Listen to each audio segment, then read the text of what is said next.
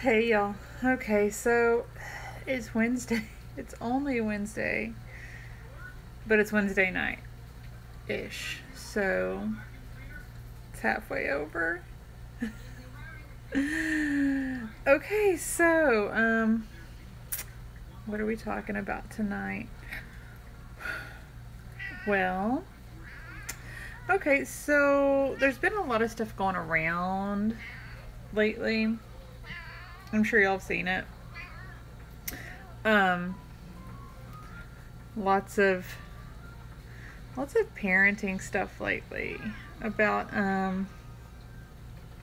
like how you're not your kid's friend, and you know, basically people seeming to really just go out of their way to have their kids be like super pissed off at them. And you know, I mean, okay, I say it all the time, like I have 4 kids, someone's always mad at me, and that's because there's 6 people in my house, so sometimes someone's just not going to get to do what they want. Okay, that's just a fact of life. All right. But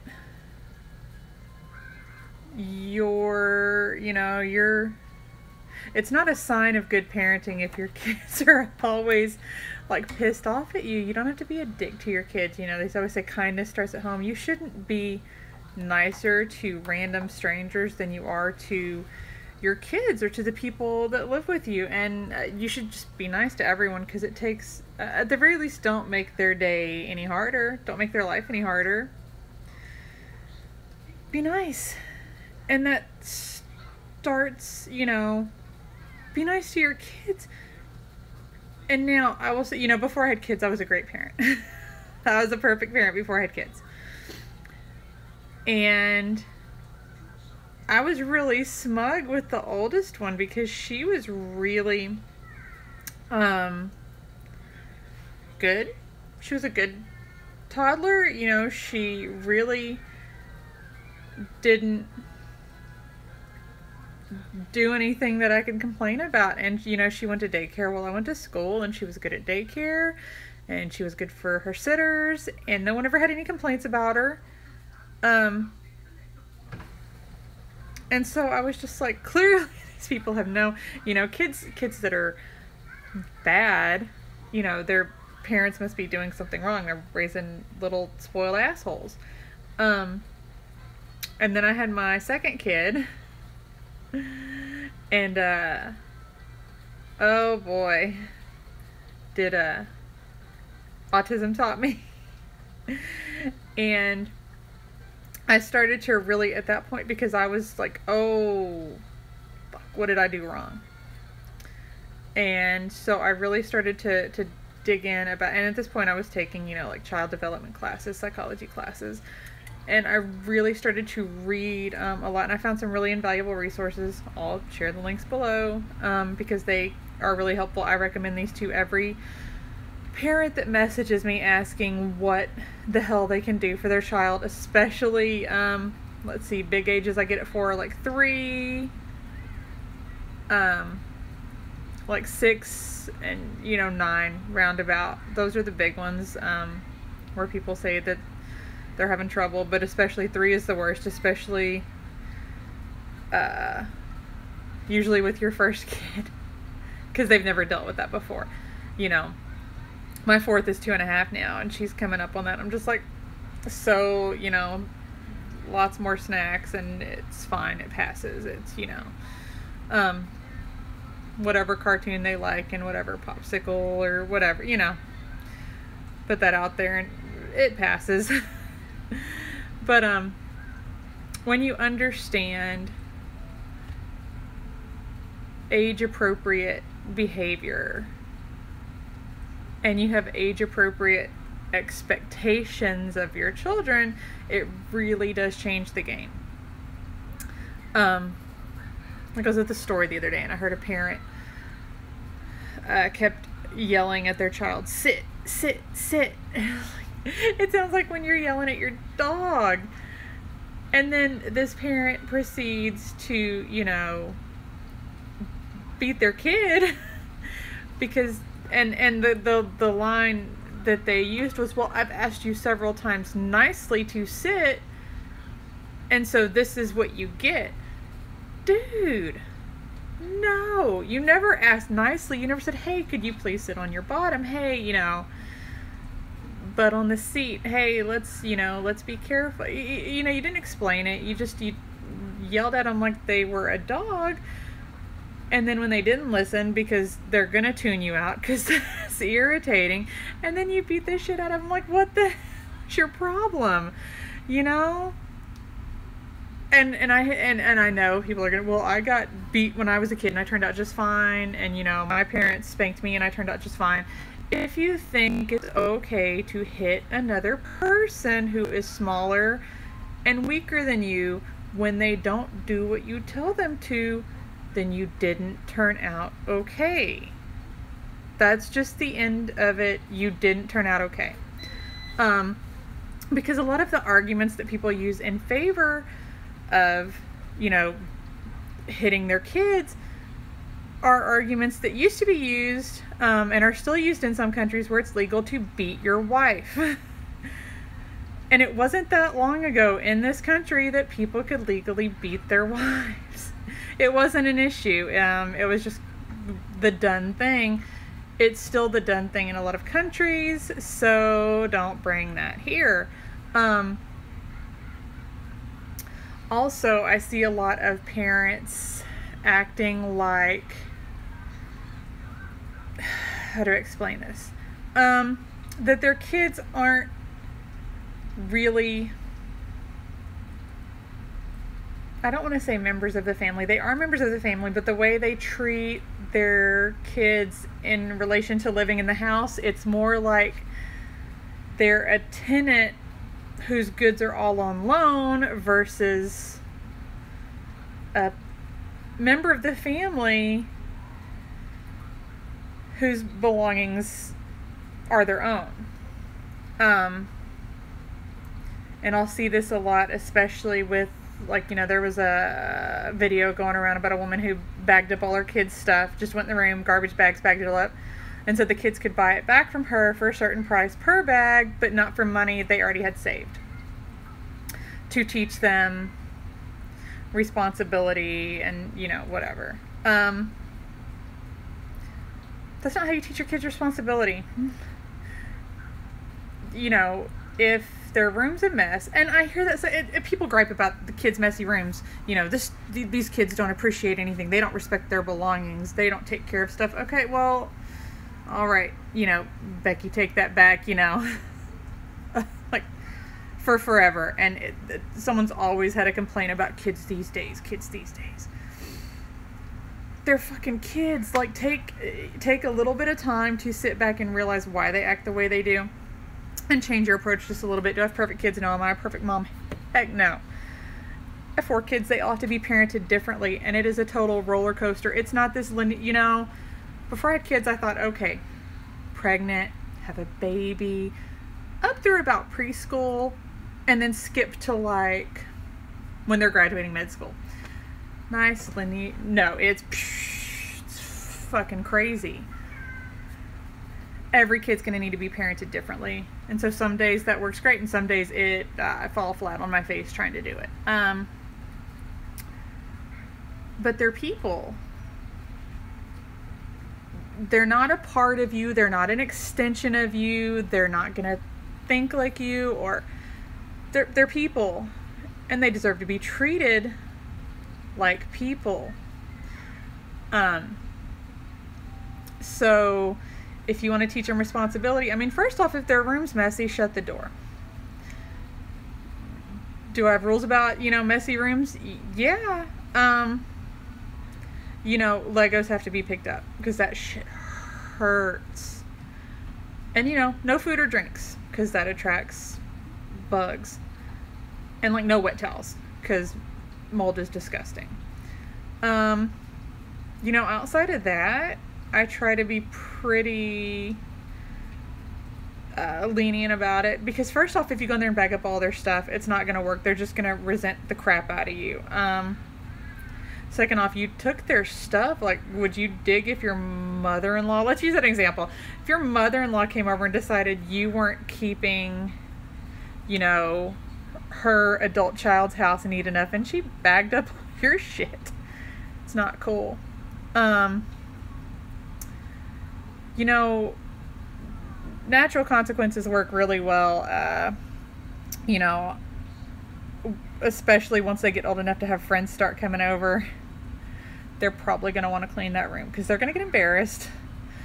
Also, here's a really easy one. Don't repair or replace anything that they lose or break.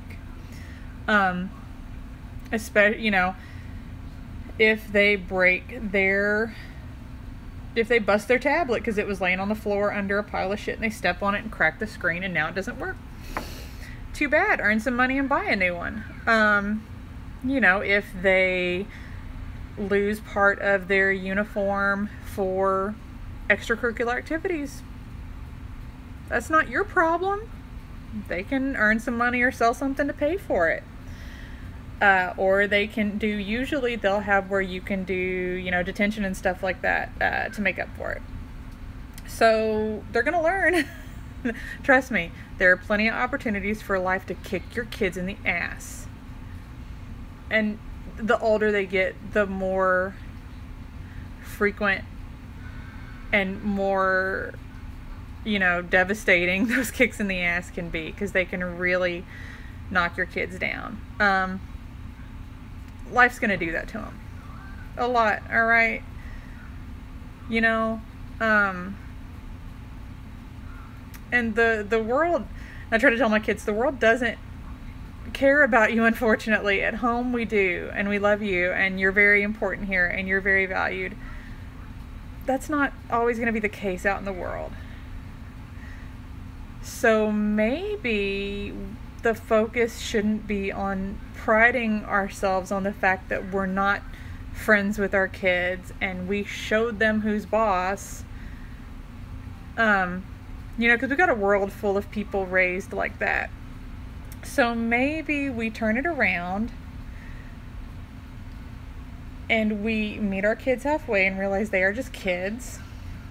Learn why they are acting the way they are and try to meet them where they're at. You can't expect a 2-year-old to act like an 8-year-old. You can't expect an 8-year-old to act like a 16-year-old. You can't expect a 16-year-old to act like a 25-year-old. You can't, you know. So cut out a lot of the inappropriate expectations. Cut out the, you know, commanding them like animals and carrying around, you know, belts and wooden spoons to threaten them to get into line. And, you know, just think about it for a minute. If it's something that wouldn't be acceptable for you to do, just a quick visual, you know, or whatever here. If you couldn't do it to your spouse or to your best friend, don't do it to your kids. All right. And that's just a really easy litmus test there. If you couldn't do it to your spouse or your partner or your best friend, don't fucking do it to your kids.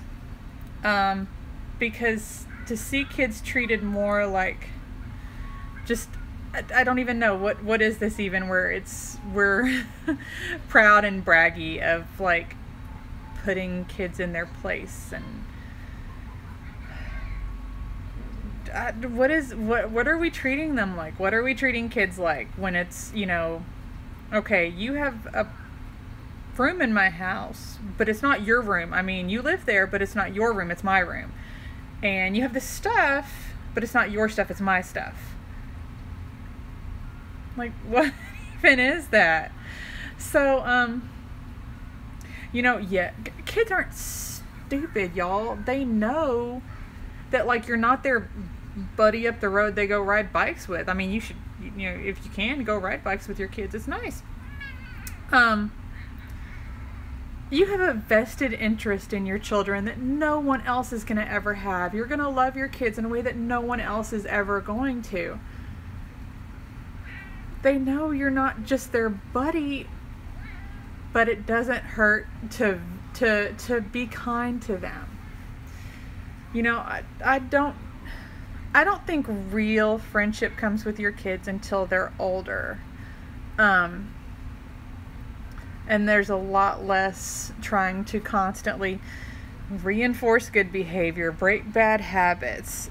You know, when they're very needy, there's such an imbalance there. When they're younger, where, you know, I wouldn't want a friend like that as an adult that was just constantly needy and selfish and never thought more than, you know, 5 minutes ahead, which is, you know, how kids are.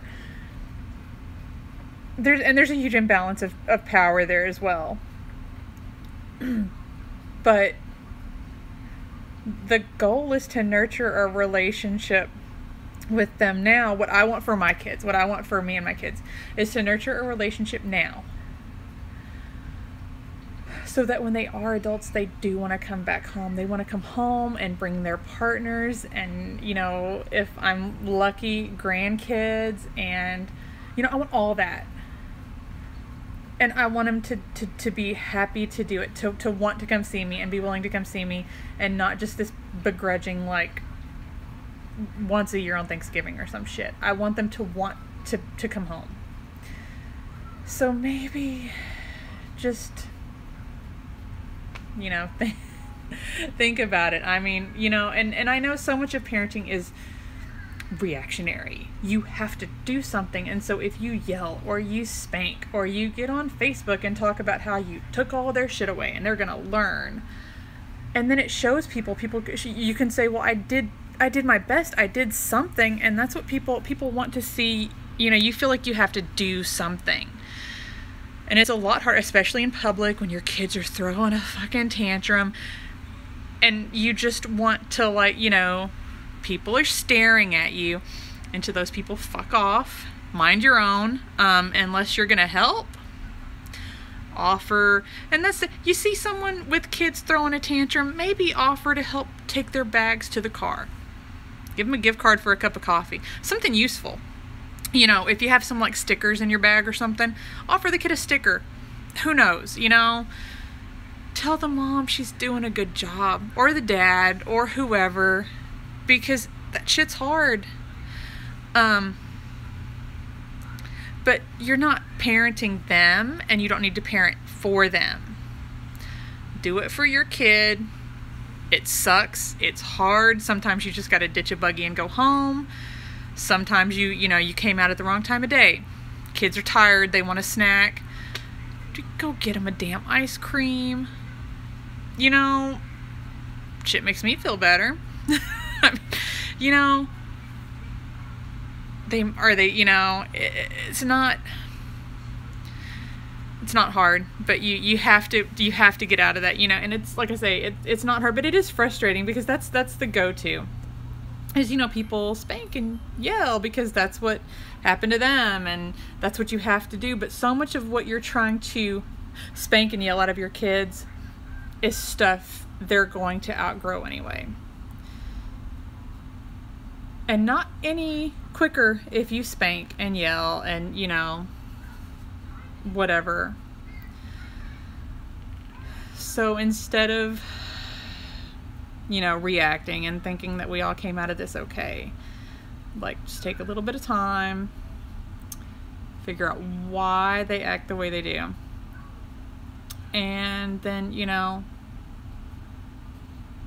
maybe try to parent the way, you know, you wish you were parented, or think about the end result you want from your parenting. And start there. And I will share, you know, some resources that have been invaluable to me. And, you know, sometimes it really helps if you just, you know, stick yourself in a timeout, put the kids to bed early, and, you know, sit down with, like, a beer and turn on some Futurama and just, like, you know, kids are rough. It's hard, and you don't really know if you've done a good job or not until they're older, and it'll wear you out trying to figure out if you got it right or not. And so some days the best you can do is just keep them alive and fed and you know, go from there. But it